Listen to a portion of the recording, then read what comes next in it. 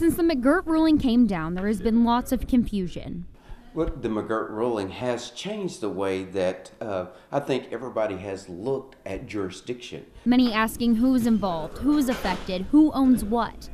For the time being, it's a lot of learning, but also preparing. The McGirt ruling was just about the Creek Nation of Oklahoma, but I think everybody automatically tried to apply that to all the 5 tribes, which do we believe it sets the precedence that it's going to impact the Choctaw Nation, Chickasaw Nation, and so on. Yes, we do. Chief Batton and tribal leadership have set up a committee to probe law enforcement, child welfare, and judicial affairs.